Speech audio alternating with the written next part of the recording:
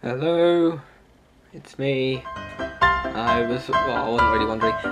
Okay, back for narrating number 2, episode 1. We can do this.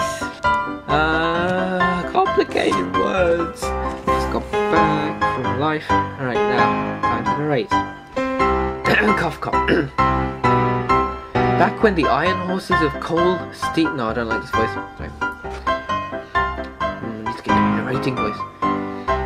Back when the iron horses of coal, steam and soot roamed the steel rails, Britain was privileged with superior greyhound speed. I want to get this right, you know. Their polished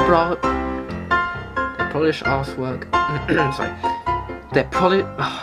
The Irish mail, and of course, the Bournemouth Bell. Why the Bournemouth Bell? Surely the Flying Scotsman. No, well, I like Bournemouth. I have someone I know who lives there. Okay. This was for many, this was our most remarkable achievement. For many, this was our finest hour. For many, their polished brasswork was. This was our most. For many. For many, this was our most remarkable achievement. For many, this was our finest hour. For many, this was the golden age of steam. Is that it? Do you not want to finish that sentence? 17 years later, an all-time low hit.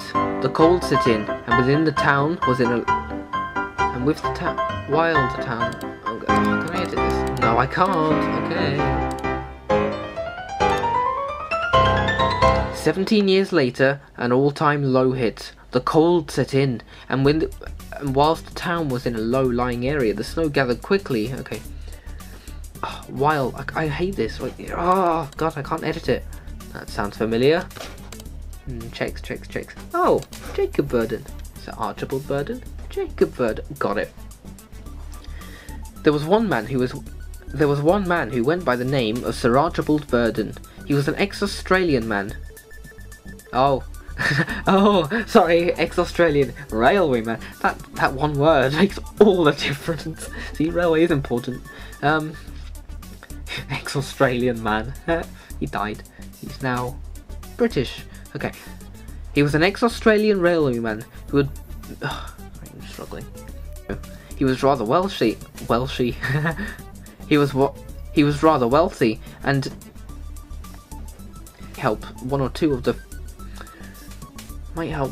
of the townspeople to keep warm.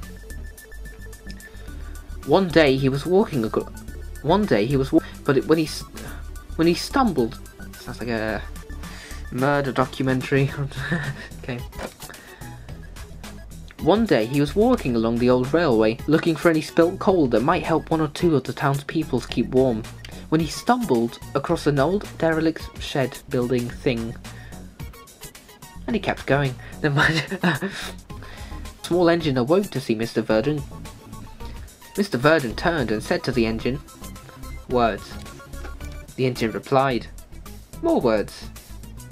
"You mean the E2s?" "Yes, ordinary words." Words. The dog tank was delighted. For once in over 20 years, he smiled. Ah.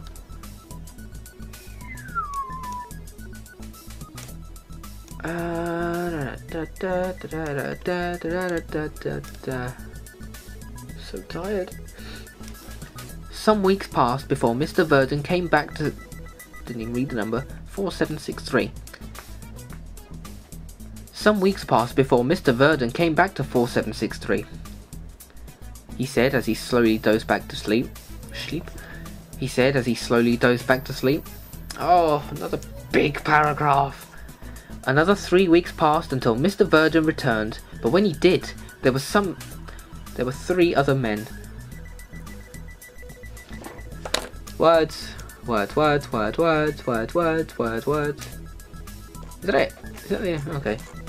Alright, it's 11 minutes, I need to end this. Bye! Well, you could do a fundraising of this.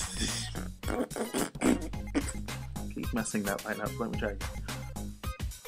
Oh, well, could you make